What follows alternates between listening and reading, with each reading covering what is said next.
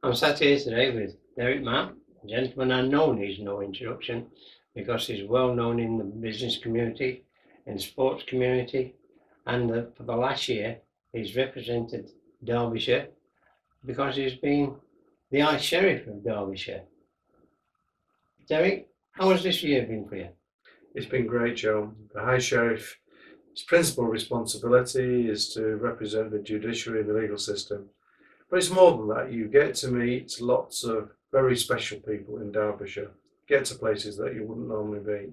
And in our year this year, we've tried very hard to identify those unsung heroes who make Derbyshire really work, who do that extra mile selflessly to make things happen. It's been a great year and we feel very privileged to have done it. Well, one of those groups of unsung heroes were the street pastors, and you spent a night out with them in Chesterfield. Yes, it was Saturday night of the bank holiday weekend.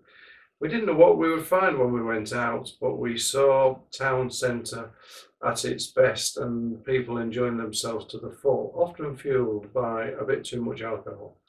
But the street pastors are there and they take the tension out of that town centre.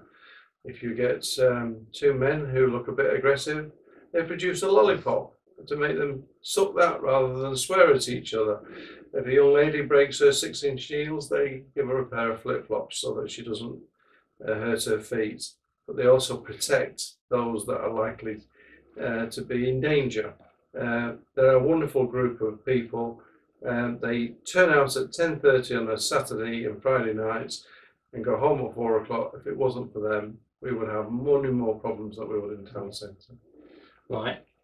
We're still with communities because the Spyrites are a community. Yes. They have a centrepiece really in our community.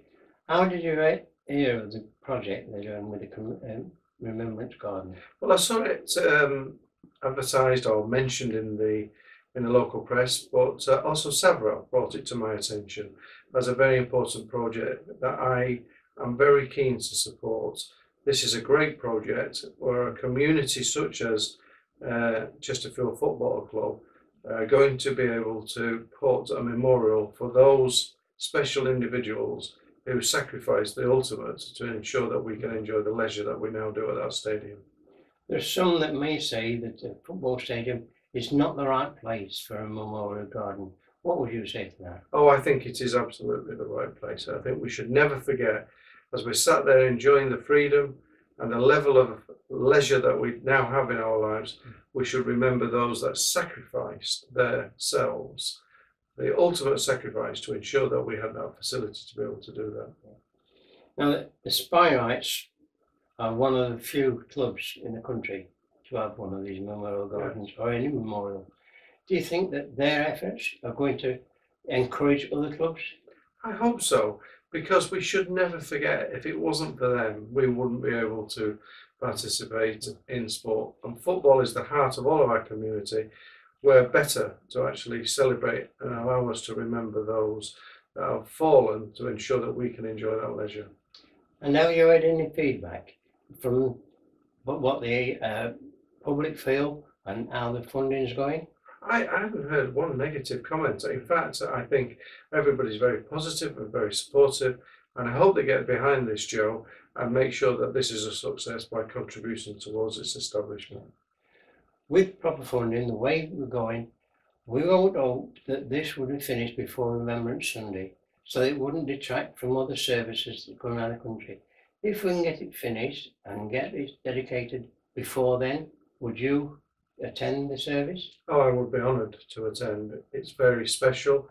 It's a very special year in remembrance as well.